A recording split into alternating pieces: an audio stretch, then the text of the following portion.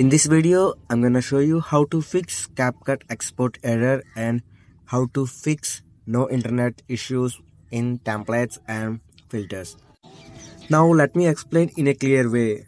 All you need is CAPCUT and VPN. If CAPCUT not available in your country, you need VPN to run the service. So it's depend upon your reason. Now you need to connect to the VPN where CAPCUT available, like United States, United Kingdom, Singapore, Netherlands, Hong Kong, Vietnam, like that. It's up to your choice. After connecting, make sure you open Chrome and search for CAPCUT sign up in search bar, and you will be redirected to CAPCUT official website sign up portal. Now I suggest you to sign up using email manually. For that purpose, I suggest you or highly recommend you to use stamp mail for temporary purpose or any third-party apps or websites which you don't trust or which you don't need for permanent use. So I'm using stamp mail from Play Store. You can get it from Play Store.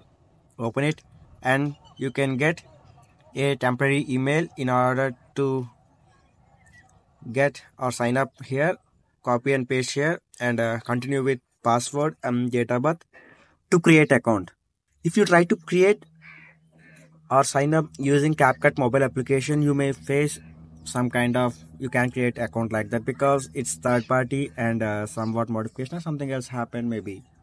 So I suggest you to create account in CAPCUT official website, and now try to open CAPCUT app me and sign in with email.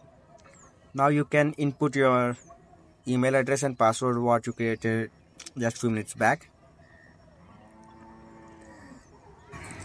Finally, sign in successful. Now we can able to use CAPCUT without any export error or templates error. But still, you are restricted to use some server side features like AI or some few templates maybe because they require payment stuff or subscription based one. Let me tell you something. I just edited and uploaded this video using this CAPCUT. Here you can see the screenshot and the steps to fix CAPCUT export or templates is here what I narrated in this video. So these are the top best alternative video editors for mobile. And in case if you face any issues with CAPCUT or you annoyed with using CAPCUT with VPN or something like that, then please try to use InShot, ViberCut like that. At least you can try a shot. Thanks for watching.